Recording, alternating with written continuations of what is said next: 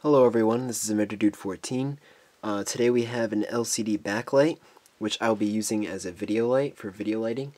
Most of my videos have been very yellowish and shadowy, and I really don't like that. It doesn't look professional, it doesn't look very good.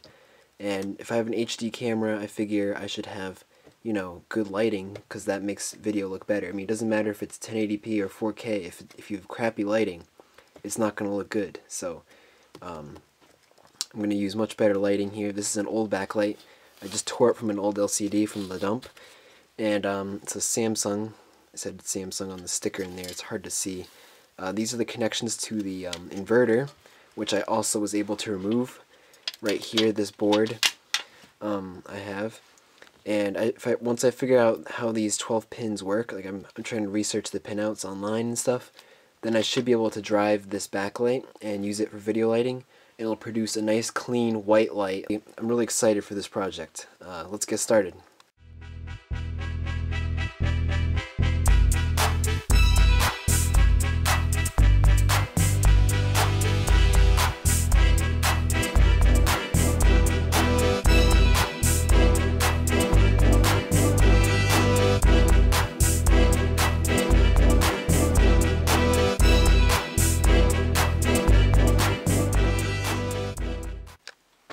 Okay, I have now sourced both the power supplies I'll be needing. This one supplies 5 volts, this one supplies 15, just like the pins need on the LCD backlight here, the inverter.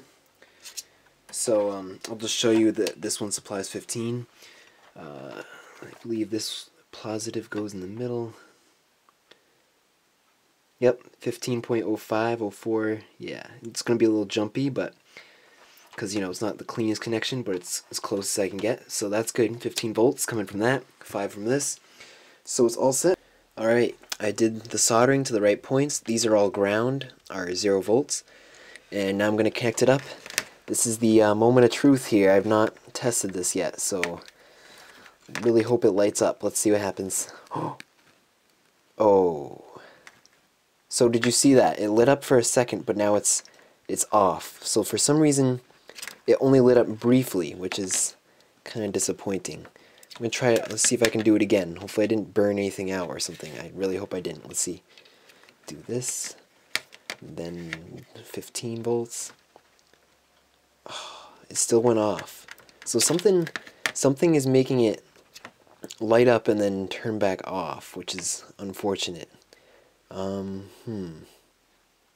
Maybe if I do it at the same time. Let's see if I hold these steady.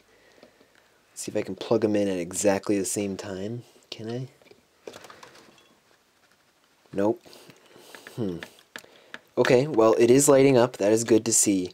But for some reason here, it looks like it lights up briefly and then it shuts back off. So I'm going to have to look at my wiring again. Maybe I'll check the points, make sure that they're all connected properly again. Maybe then it'll stay on. That is strange. See the pinkish? Yeah. So, unfortunately, the project was not successful, and I will not have a video backlight. Well, at least with this backlight. It was successful with the inverter and the connections and everything, so maybe I'll just disconnect the inverter and try to look for another display. But for now, unfortunately, I do not have any other source, so I'll have to use the usual sources for light, just like the lamps and stuff around. It's been a great learning experience. I learned something new. I got to get this to work, so that's always good. And not every project's going to be successful, so I felt that I should still share this project, even though it wasn't a successful project. And you know, good to learn something new. I'll just move on to the next project for next month. So thanks for watching. Please be sure to subscribe if you liked the video, and we'll see you next month.